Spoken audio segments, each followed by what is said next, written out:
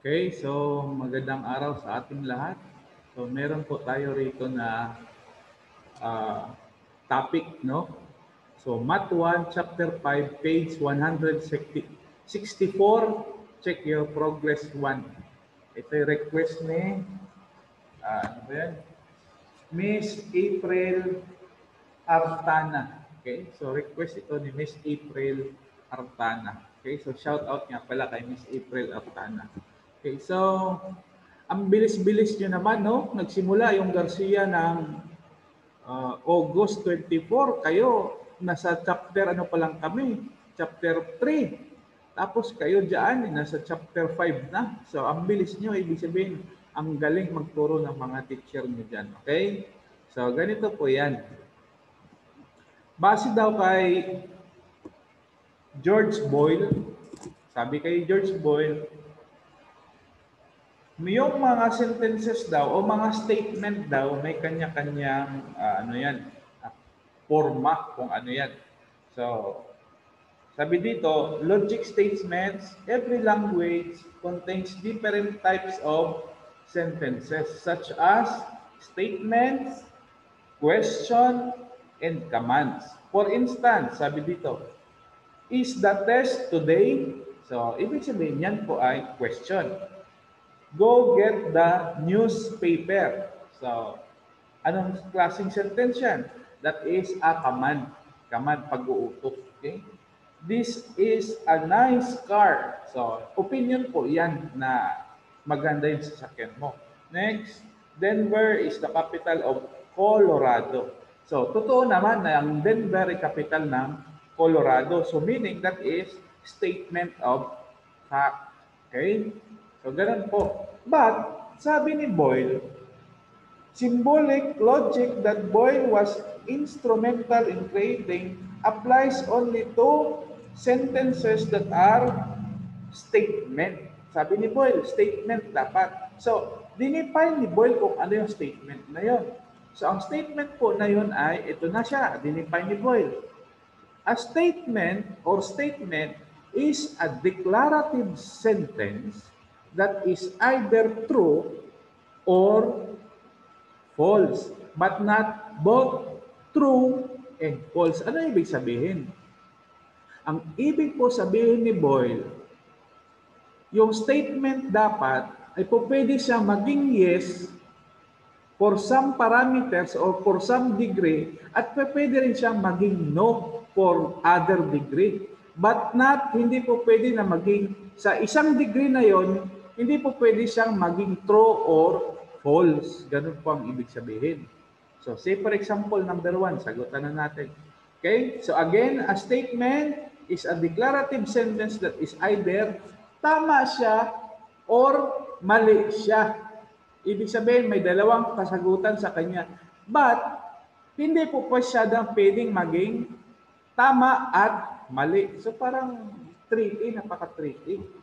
So madali lang po. Ang ibig lang pong sabihin, magiging tama lang siya at some other degree. Or mali din siya at some other degree. Pero sa isang degree, for one degree, hindi po siya pwedeng magiging tama or mali. Yun po ang statement. So example, number 1, sagutan na natin. The door is open. So statement po ba ito? So base kay Boyle, hindi po statement dahil command po ito. So this is not a statement. Base kay Boyle, hindi po siya statement kasi ito po ay since this is a command. This is a command po. Sabi, pinapabuksan. Open the door. So, buksan mo yung door. Okay? So, this is not a statement. Kasi command po siya. Naintindihan? So, number 2, nilagay ko na lang dyan. Okay? So, ano na lang ako dyan. Nag-adlib. The door is open. So, ibig sabihin, bukas na po yung pintuan. So, ano po yan? True po yan. Hindi na yan false. True po yan na bukas ang pintuan. Kasi sinabi na niya na bukas ang pintuan. So base kay Boyle, hindi rin siya statement. Kasi statement of fact po siya. Okay? So, not a statement. Kasi, this is a statement of fact. Okay? Since, bukas na eh. Since, this is a statement of fact. Okay? So, hindi po yan statement. So, basahin nyo lang kung ano yung statement. Dito, nandito naman sa logic. Nandito banda sa libro. Basahin nyo lang. Number 3. Oh, number 3. The door is closed. So, hindi rin siya statement kasi statement of fact siya. Sarado daw ang pintuan. So, ibig sabihin, hindi mo na yan mabubuksan. Hindi na yan magiging no kasi sarado na nga eh. Or hindi na yan magiging yes kasi nakalagay na dyan, the door is closed, period. Wala nang kadugtong na sentence. So, ibig sabihin, that is not a statement, not a statement. Since this is a statement of fact. Okay? Statement of fact po siya na yung pintuan daw ay sarado. Okay? Ito naman, 7,055 is a large number. So, paano yan? Large number daw ba siya? Of course, ang 7,055 is a large number compared to 0. Kung ikumpara natin sa 0, kasi sinabi lang naman yan. Large number ba siya? So, maybe. Parang ganun yung sagot natin, maybe. So, maybe, meaning, it's either yes or no. It's either true or false. Bakit? Ang 7,055 is a large number compared to 0 or 0.0001. Pero kumpara natin sa 7,055 billion, maliit ang 7,055. Naintindihan? So, ibig sabihin, pwede siyang maging true at some other degree at pwede rin siya maging false at some other degree. So, naintindihan? Hindi po pa siya pwedeng maging true or false sa isang degree lang. Halimbawa, sa degree na 0, sa comparison na 0. So, ibig sabihin, true yung statement na ito. Pero hindi siya po pwedeng maging false kasi ang 7,055 is, of course, a larger number compared to 0. So, ang sagot po dito is a statement. Statement po ito. Statement. Since at some degree, it is true and some other degree, it is false. Okay? So, ganun po. Pwede po siyang maging yes, pwede po siyang maging no. So, statement po yan. Okay.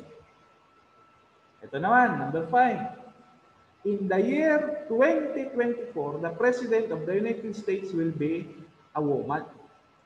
Okay. Ay, how about kung may tumakbo ring lalaki at nanalo?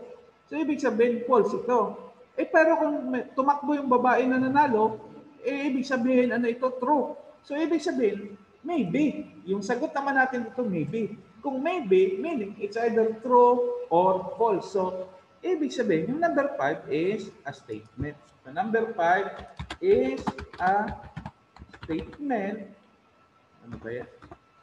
Statement since in some degree, lagyan na natin degree, okay? Some degree, it is true and some other degree, it is false. Okay? So, ganun po. So, yan po ay statement. Okay? Number 6. Naku, ano ba number 6 na to? So, number 6, x is greater than 3. Oh, pwede ba? Yes.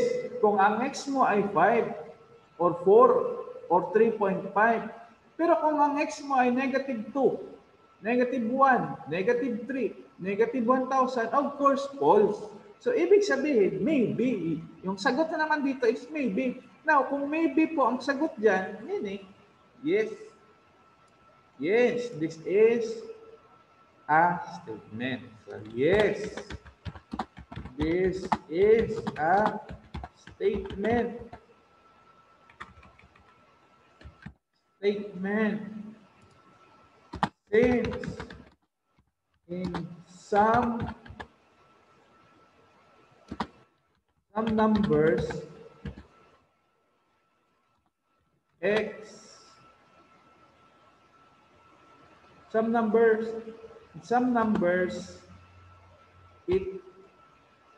it is true, and in other value of x,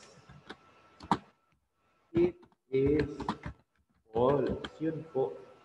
So, statement po siya. Okay? So, naintindihan niyo na kung ano yung statement? Yung statement po ay po pwede mong masagot na maybe. Pag sinabing maybe, yun. So, ibig sabihin nun, statement na siya. Naintindihan? Naintindihan nyo? So, ganun po ang statement. Okay? Susunod po rito yung check your progress to. Okay? So, shout out ka pala kay Miss April Artana. Okay? So, tanong niya ito. Ang bilis-bilis niya naman. Okay? So, sana tapusin niyo itong video. Ganun po, pagpanood niyo ito. Kung may mga mali man, ilalagay ko lang po sa description. Okay? So, Sir Lloyd po ng Sir Lloyd Classroom. Maraming salamat po. Nasa 1.9K na tayo. Ibig sabihin, 1,900 na po ang natuturuan natin ng libre na tutorial. Okay? So, dito po sa atin, free yung tuition fee. Wala kayong babayaran dito. Anyway, kung kumita man to, bibigay ko rin sa inyo, babalik ko rin sa inyo. Kasi bibili tayong mga gamit na high-tech na gamit. Kasi yung mga gamit dito talagang kulang pa. Kahit yung sa video ko, okay? Mga video editor ko, editing ko, hindi pa high-tech. Okay? So, thank you for watching and God bless us all.